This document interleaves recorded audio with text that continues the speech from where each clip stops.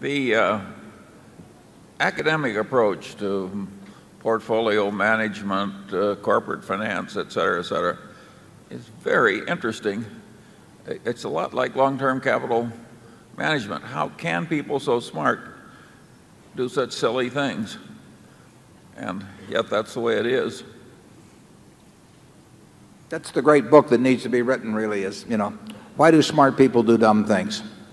And it's terribly important because we've got a lot of smart people working with us. And, if we can just exercise all the dumb things, it's just amazing what will happen. And to some extent, the record of Berkshire, to the extent it's been good, has been because not because we've done brilliant things, but we've probably done fewer dumb things than most people. But why smart people do things that are against their self-interest is really puzzling. Charlie, tell me why.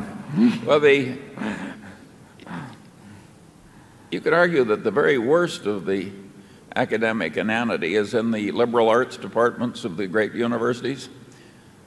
And there, if you ask the question, what one frame of mind is likely to do an individual the most damage to his happiness, to his contribution to others, what one frame of mind will be the worst? And the answer would be some sort of paranoid self-pity. Couldn't imagine a more destructive frame of mind. Now you got whole departments that want everyone to feel a victim. And you pay money to send your children to places where this is what they teach them. It's amazing how these pockets of irrationality creep into these eminent places. One of the reasons I like the Berkshire meetings is I find fewer of those silly people.